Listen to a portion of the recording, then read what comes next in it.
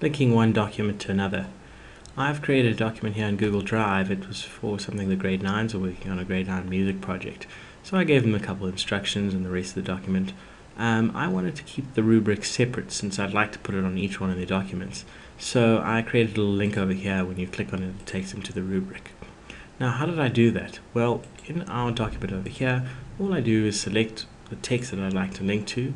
I go back to the rubric file, copy the link that I want to use, right click copy, okay, and I've made sure that this document is shared with the grade 9s as well, because I found that I forgot to share this document and a lot of them were clicking on the link and found that they couldn't get access to this document.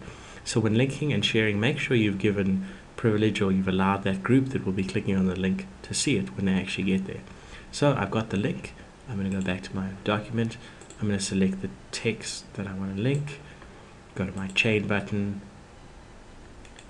right click to paste and click apply, and there we go, done. Now it takes us to a rubric.